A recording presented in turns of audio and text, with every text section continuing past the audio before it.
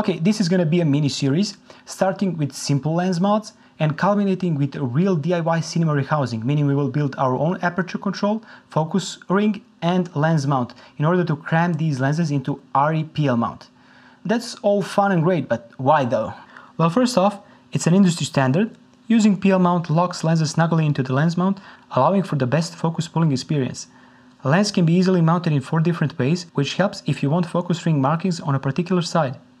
Next reason is variable ND filter embedded in my Mofage Poco PL mount adapter, which solves the lack of internal ND filters which is common in cinema cameras under 8K, namely FX3, Pixis 6K, 12K and Red Komodo X.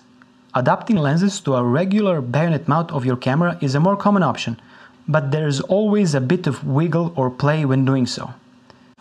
So, what are the main obstacles when trying to adapt the lens to a PL mount? Well, flange distance and physical dimensions.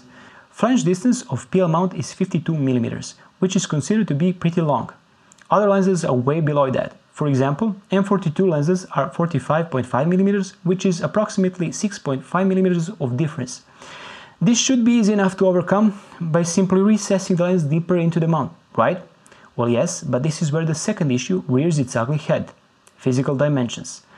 The diameter of PL mount cavity is 54 mm, so let's measure a few of my lenses. As you can see, it is physically not possible to adapt the lens into a smaller hole no matter which adapter you devise. This is one of the reasons why big movie productions procure vintage lens sets with expensive rehousing treatments. But rather than throwing myself into the hellfires of lens rehousing right off the bat, I decided upon taking baby steps. First, I needed to find a lens which could theoretically fit into the PL mount cavity.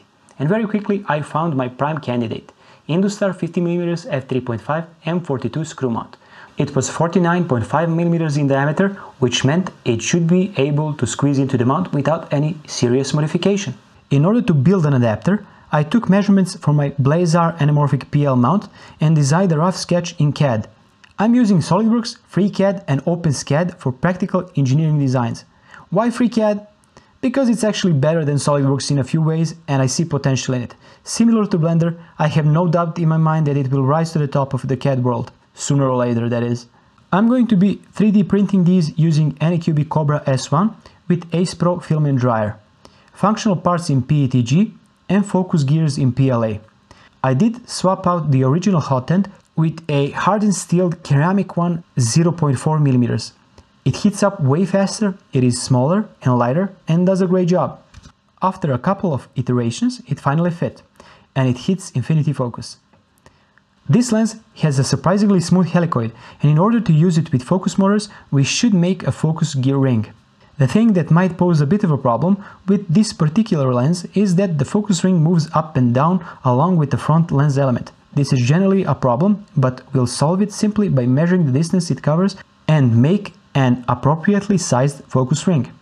For this, I've found an openSCAD script which enables you to parameterize your focus gear designs.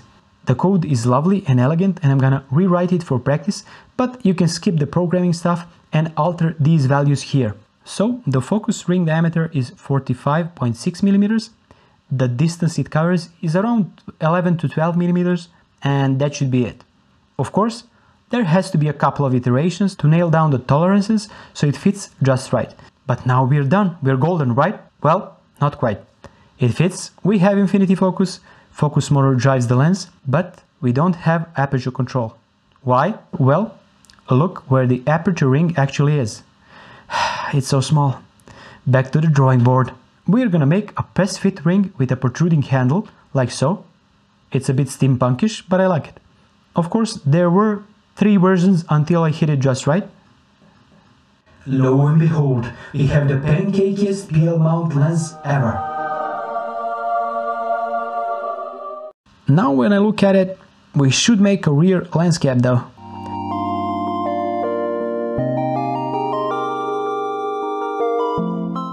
And it's done. I wasn't expecting anything special out of this lens, and I perceived it merely as a cheap, low-stakes disposable guinea pig, but now I kinda like it. Its nice small focus ring is the smoothest ever. Optically speaking, it has a blooming tendency and a slight vignette wide open, but this just might be usable for some commercial projects.